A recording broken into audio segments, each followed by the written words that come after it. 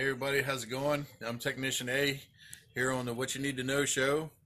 We're going to change some oil and transmission fluid in this 2015 Honda. This one has a 4-cylinder in it. We had here on the front is the dipstick.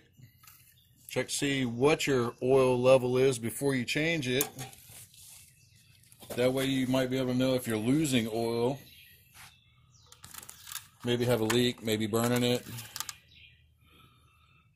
It looks pretty good right there in the middle of the hatches. Alright.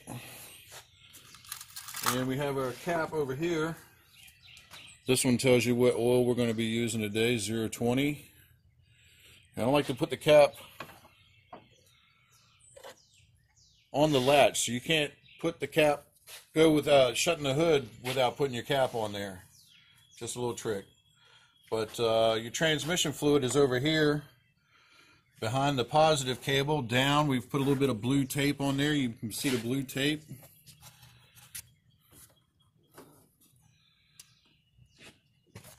Alright.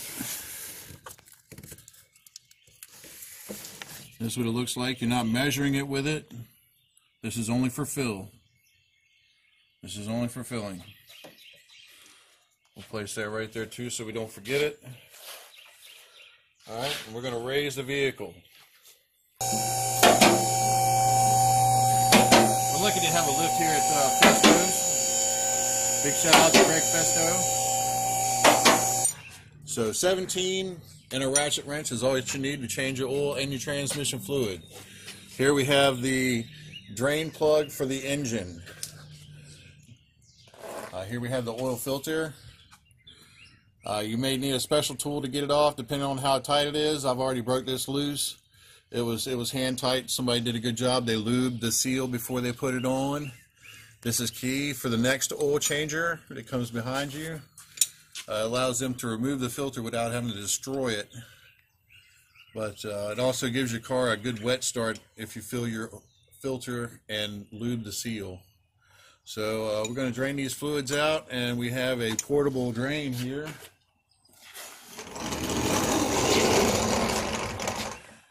And it's got a nice big head on it, so it'll catch all these fluids.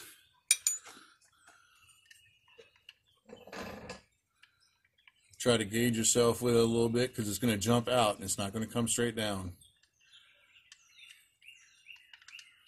If you're not ready for it, you make a big mess. There you go.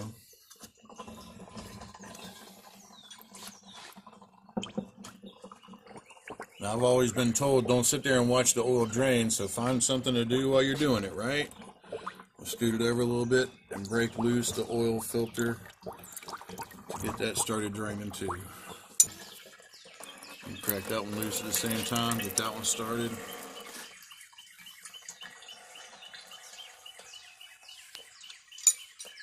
While they're doing that, you maybe crack loose your transmission drain right here on the front of the transmission pan. Alright, that's nice and free. And before you drain a transmission, or even an engine for that matter, you might want to see if you can fill it back up before you're done. So let's go ahead and crack that filled plug loose on the side over here. Yes. So we can fill it up once we're done. Or check the fluid. This is where the fluid comes out while you run the transmission. On the side of the transmission right there. Basically, you fill it from where we pulled the plug, and as it runs and it's warm, it will run out the hole where the bolt is.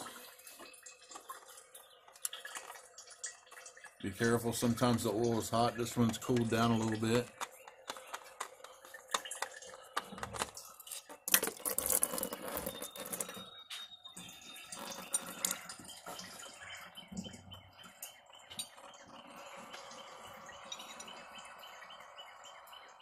Make sure your gasket on your bolt is nice, that you don't have any scarring or anything on the aluminum washer.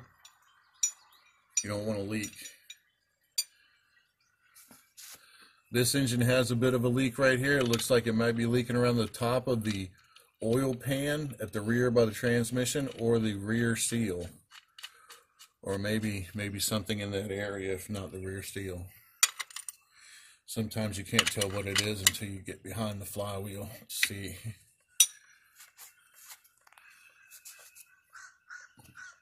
All right.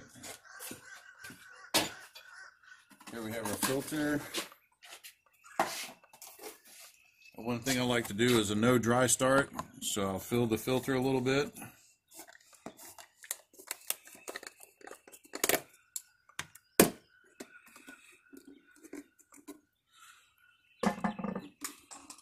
Do it over your pan so you don't make a mess, but get the oil into the filter and just fill the wick area up to the top and use that little extra to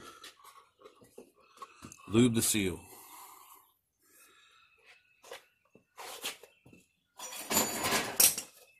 Make sure you didn't double gasket, or you're not going to double gasket the oil filter. Make sure it's all clean. There's O-ring is gone. Lots of people have done it. It looks like it's a spot. It's supposed to take the seal, but no, it's another seal. The oil will spray out.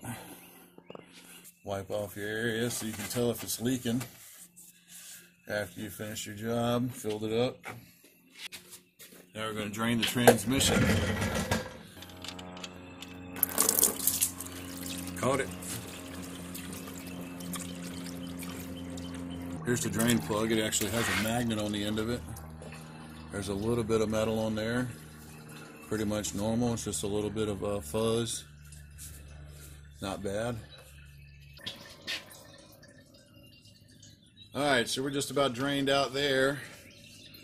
We've already pulled the, here's the sight bolt. You can get a shot of this over here. This is where the fluid will run out once it's full while running. Now, if it does it while it's sitting still and the engine is off, that doesn't mean much. That you're still going to be low. You have to start this and run it. So what I like to do is pull that out, make sure it can come out. This is where we're going to measure it. Put it back in and fill up to the point of where it'll start to trickle a little bit. And that way I know I can start it and it won't be dry. And then we're going to get it running and pull the plug back out, and the fluid level will go down because it's filling into the torque converter. The torque converter is pretty big and it takes a few quarts to fill it up.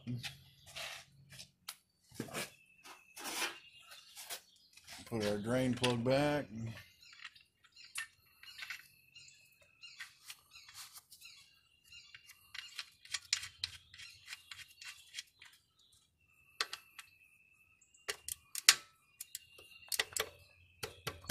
Not too tight. You want to change it again later.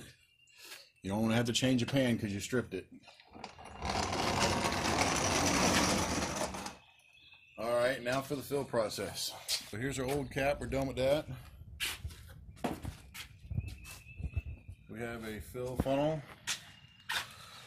It's pretty far to get down in there.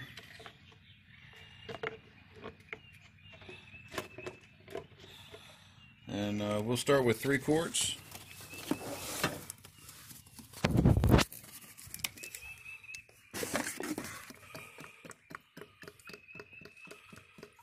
You are supposed to pour it like this.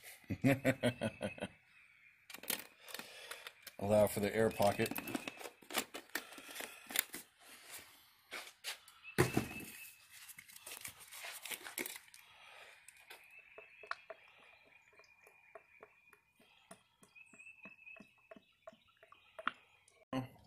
We'll leave that funnel in there for right now. We've got 3.5 quarts in it, so it's wet.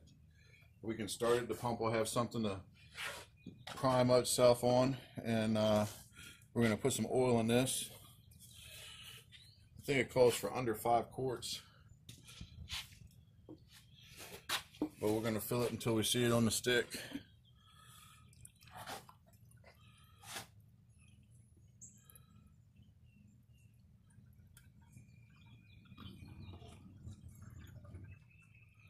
This is a 5-quart jug, so it should be like right at 4 quarts right there.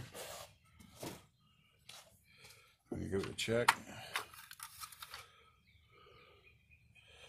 yep, right up to the top. Once we fire it up with the filter, being that I filled it a little bit, it's not going to take too much, but it's probably going to put it right into the middle of the cross hatches. All right, here we go. All right, we've started it now. We're waiting for the oil light to go off, and then we're going to shut it back off and check the oil. Let it wait 30 seconds or so. Make sure everything's drained back into the crankcase, and you can check it with the stick.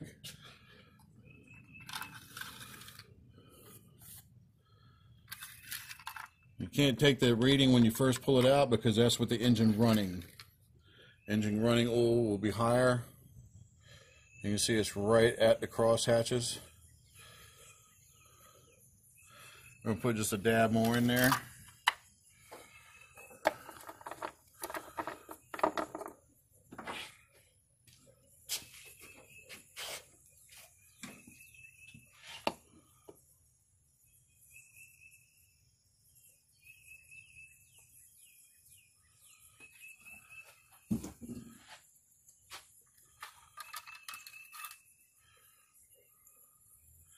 And it looks like it brought it right up to the top of the hatches. So it's right on the money. Always make sure to push that down to engage the O-ring. It is the seal. And tighten your cap firmly, but not over tight. You do want to take it back off later. Alrighty. I'm going to start it back up again, and we're going to check our transmission fluid. And wait to see it come out of the hole.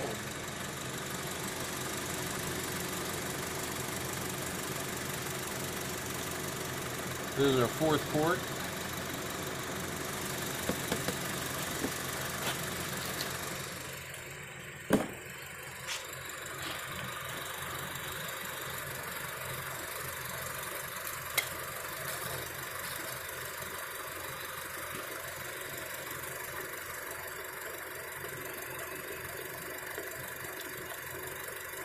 Alright, it's just now starting to trickle out. Alright, now that we've seen the fluid run out of this transmission here into our transmission pan that we have in the floor, I've capped it off, and it's time to take out the funnel because we're not going to be using that anymore, and put our new dipstick in here we have from Honda. Dipstick tube cap. This is not what you read it with. The bolt is what we just did. Taking the bolt out and letting it run, and letting the hot fluid escape from where the bolt was. This is just for filling purposes only.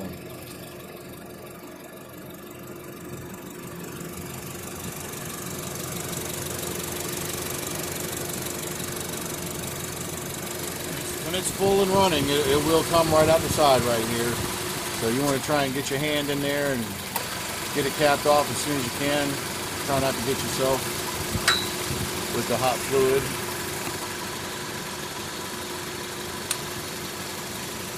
And if you got brake clean, spray it off. If not, just wipe it down and you'll be okay. And we can show how to reset the reminder light for the oil change.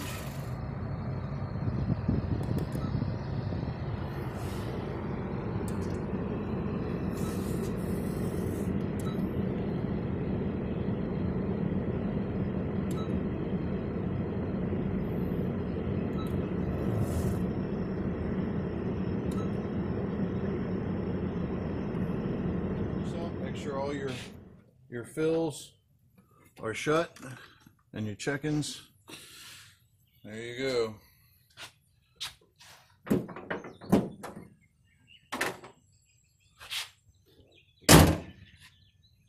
What you need to know: how to change oil on a 2015 Honda Civic.